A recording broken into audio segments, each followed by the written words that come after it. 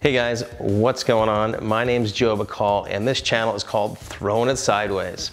We're talking tire testing today, and tire testing in a little bit different way. You know, what is a professional test driver all about? What do we look for? You know, kind of behind the scenes of tire testing, right? There's 5 things that I look for when it comes to testing, and one is location. You know, it's so important to have the correct location from a test track and things like that. Number 2 is vehicle. Vehicle's gotta be dialed in, and we're gonna get into that in a second. Number 3 is your objective measurement tools. What's in the car? How do we use them? Number 4, how many tires do you actually need to test? And 5, what's your environment like? Is the weather correct? Is it change? All these are major factors. Go ahead and click that seatbelt because we're going for a ride.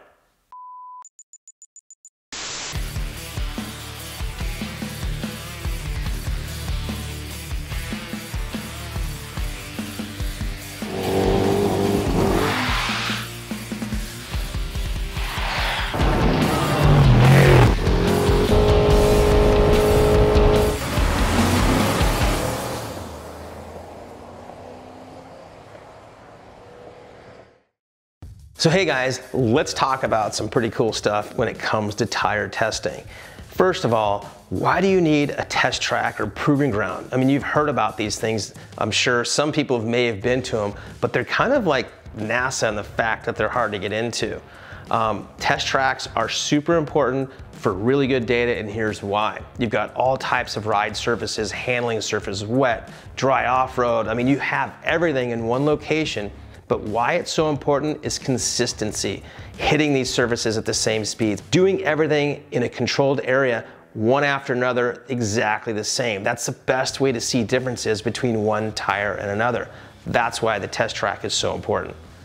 So number 2 is the vehicle itself. So when you're tire testing, it's so important to use the same vehicle throughout the entire test. You can't change vehicles, and you want to use a new vehicle if you can. And the reason you want to use a new vehicle because the bushings are new, you know, there's no slop in the steering, everything's just super tight, super clean and dialed in. So really the only thing you're focusing on is your tire from one to the next to the next. That's why it's so important, you know, from a vehicle standpoint to use the same one. So guys, let's get into number 3. Number 3 is objective measurement tools. Is it really a tool? Not really. It's actually a heads-up display. And as a test driver, we use this heads-up display for speed, acceleration, you know, braking, lateral G. These are all different GPS-based numbers that we get as drivers real time to see differences between one tire and the next. At the end of our test, we'll correlate some of that information with our subjective evaluation, which gives us really good data. So when it comes to number 4, tires, and you know, how many sets do you need to test, right? Well, you think, oh, you just throw one set on the car, you run all the different areas on the test track with one set. Well, that probably works, right? Not really, and here's why. If you take a set and you run dry handling, let's say first, and you're just scrubbing the heck out of the tires, you're oversteer, this and that, you get done, those tires are pretty much cooked, right? Just destroyed. You can't take that same set and go ahead and run wet handling or wet stopping. I mean, you need a nice, fresh, crisp set for those activities. Therefore, we use multiple different sets of the same exact tire, same specs, everything, to get good data.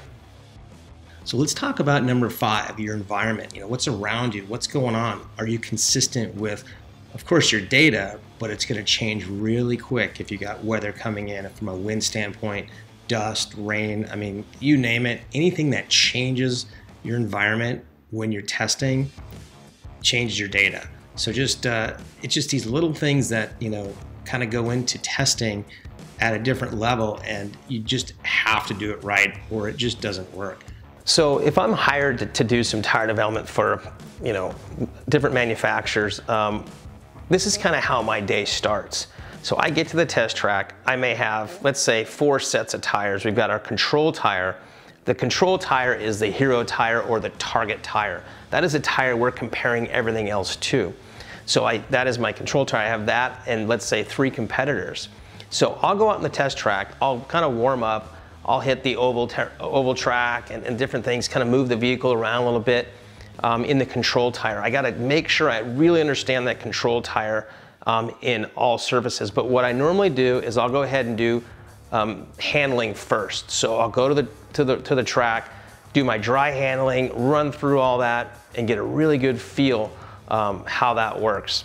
One thing that's super important is I don't take a lot of time in between sets. I don't take breaks or anything like that. I go right, as soon as I change those tires, I go right back on the track. And the reason I do that is so it's fresh in my mind. I remember everything the way it feels. I do the same inputs, same speeds, same surface, you know, everything is pretty much a carbon copy from one tire to the next. That's how you see clear differences between one and the other.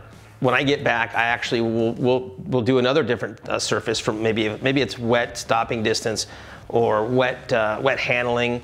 I also do ride comfort on a lot of different types of surfaces, do double lane change work. So there's just a ton of different things that I look for on road. And then let's say it's an all-terrain or a mud terrain, then I'll jump in the dirt from like a dirt road or rally course style, or getting into some actual mud or sand or technical rock crawling. We start doing those types of testing as well. So it's pretty involved. It takes a lot of concentration. I'll give you an example. If I go into a corner at 60, 70 mile an hour on pavement into let's say a right-hander on the handling track, and I just throw the thing into the corner, I'm paying attention to the vehicle, the balance. Is it set up right? Is the steering feel? I mean, I just start breaking the car down. I literally zoom in on all the different components as everything's kind of violent on the outside. But as a test driver, you have to be comfortable in that environment. You got to be a trained driver and be able to drive at the limit, but evaluation needs to come first, if that makes any sense. I hope you get a little bit out of this this information here that I shared with you. This is literally like, you know, kind of undercover, you know, behind the scenes stuff. If you're not an actual test driver from an OEM side, you know, it's just not something you're used to hearing. There's a little bit tricks of the trade for sure, but I hope you enjoyed it. I want you to subscribe. Go ahead and click that right over there and leave me some comments below. But yeah, hopefully you enjoyed it, and look out for that next one.